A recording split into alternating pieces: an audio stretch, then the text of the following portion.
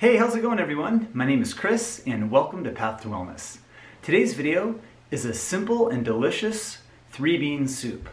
It's plant-based, vegan, oil-free, and gluten-free. So if you're not yet subscribed to the channel, go ahead and click the subscribe button and check the bell so you're notified of all my new videos. And thanks for doing that. This is one of my favorite soup recipes. Again, it's really easy to make, it's really tasty.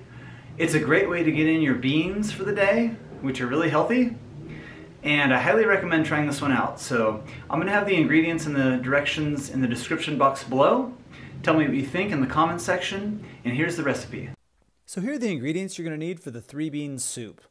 You're gonna wanna get 3 cans of beans, and what kind you use just depends on what you like.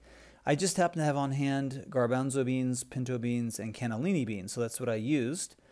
You're going to want to have 15 ounces of chopped or crushed tomatoes, 2 carrots, and you want to chop those up, half an onion, which you want to also chop up, and then there's going to be a topping you're going to put on after the soup is done, and that's going to be 1 clove of garlic chopped up, 3 tablespoons of pine nuts chopped up, and some parsley chopped up.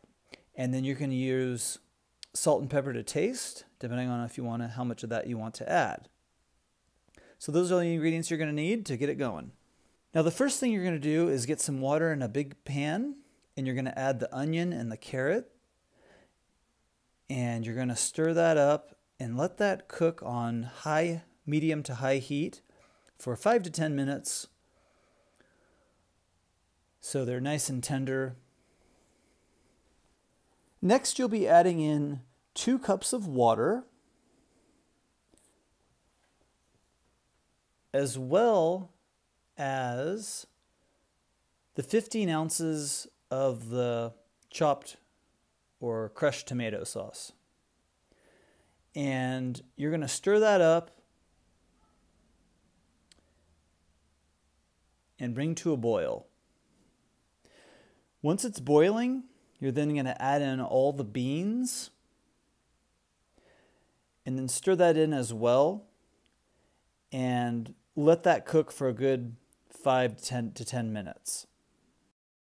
Finally, you want to serve up a bowl of chili when that's cooked, and then you can add on the toppings. So put a little bit of garlic on there, a little bit more, put some chopped pine nuts on there, and some parsley.